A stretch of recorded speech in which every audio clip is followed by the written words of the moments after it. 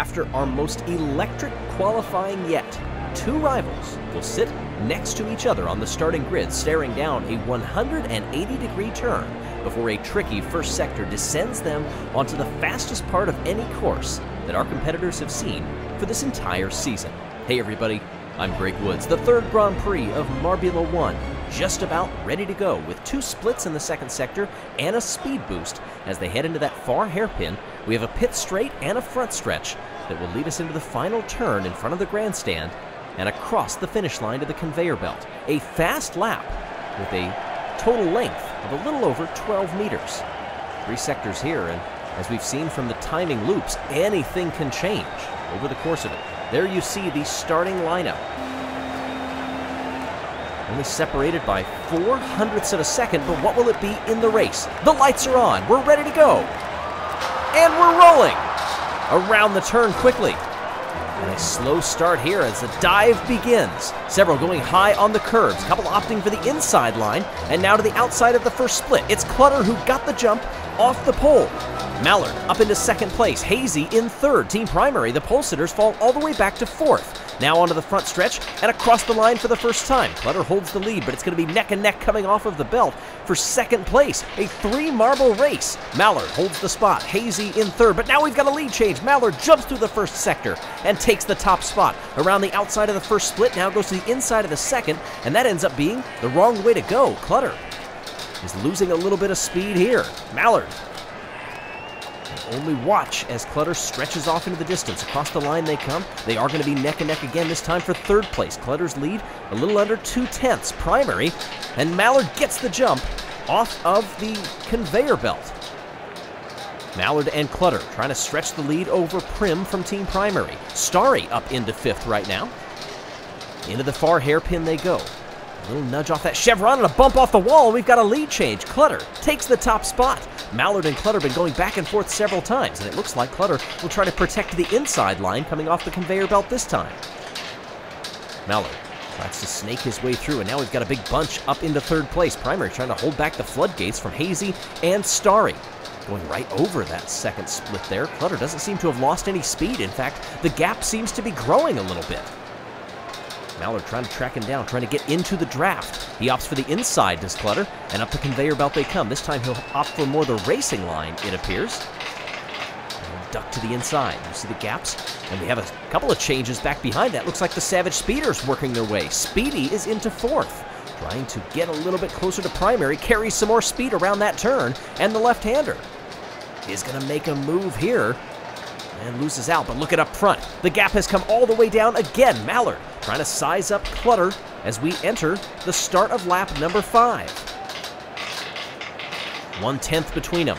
It stretches just a little bit on the exit, and now it closes up once again. Looks like everybody's going to opt for that outside line this time. A couple ducking to the inside. Mallard will take the outside line, and look at the speed boost that it gained. That made a big difference, and now it's anybody's race up front. How does Clutter respond? Coming across here. And having a little bit of trouble, it looked like. Was that Mallard that had all kinds of trouble getting onto the conveyor belt? I know everybody was a little bit concerned after Waspy's incident in the last race. And look at this up front. Neck and neck, and the O'Rangers with Clementine take a brief look into second place. They fall back into third now. Clutter still up front, Primary, holding station now, trying to get one spot back up to where they started this race from the pole. Laps ticking down, though. This race taking a little bit longer to get onto the conveyor belt. There are several that have trouble. Clementine is one of them. Notice there are 13 laps in this race as opposed to the 10 that we've had from the last one. Clutter and Primary have really closed up, opting for different lines here, and they bump against each other. Is Primary going to have a go on the inside? Yes, he does! Primary have gotten up to the front. Prim making the move. And Prim will try to duck to the inside, and the over-under works for Clutter, who takes the lead right back from Prim. This has been one heck of a race so far. I don't know if anybody's had a chance to breathe. Look at some of the other competitors farther back. This is really stratifying the field. As this race, we could end up seeing some lapped marbles at some point if this continues. Clutter is up front. Hazy has taken second place. Clementine for the O'Rangers is up into third. Speedy for the Savage Speeders in fourth. They've been consistent thus far, and a little trouble that time getting onto the conveyor belt, and that's going to elevate Clementine to second place.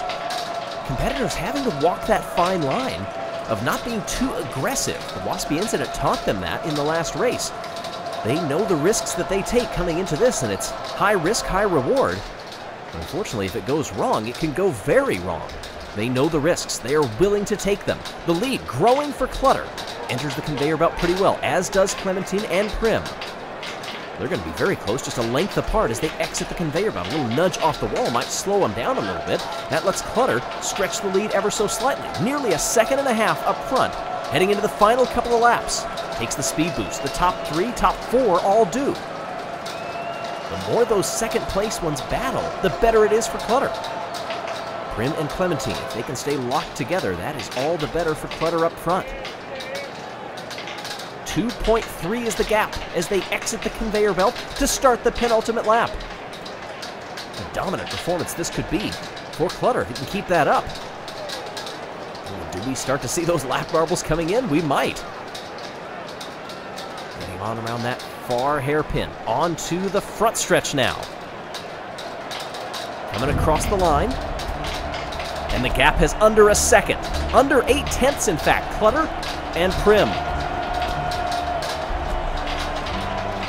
Also, watch behind. Hazy seems to be showing a little bit of speed. Final lap. And look at the speed coming off there. A huge bump by Prim.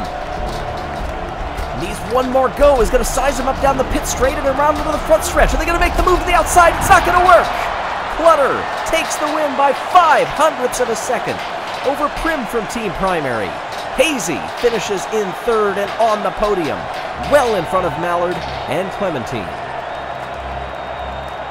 What a finish that was. Well, we knew that after qualifying, that was going to be a really close race. And hey, Clementine, by the way, gets the bonus point for fastest lap. Doesn't finish on the podium, but they are gassed. 13 laps, more so than the usual that they have to run. This was one entertaining Grand Prix. There's a lot of highlights to piece together here. So many marbles. Getting a chance up at the top. We had several different lap leaders, numerous lead changes. Here's the finish. No, actually, that was not the finish, but it was kind of a sizing up for the finish. There's the finish. It was even closer, in fact. I loved that over-under from that move to take the lead. There you see the overall standings. The Hazers, really the top 4, all stay at the top unchanged as we head into the Hive Drive. Thanks for watching, everyone.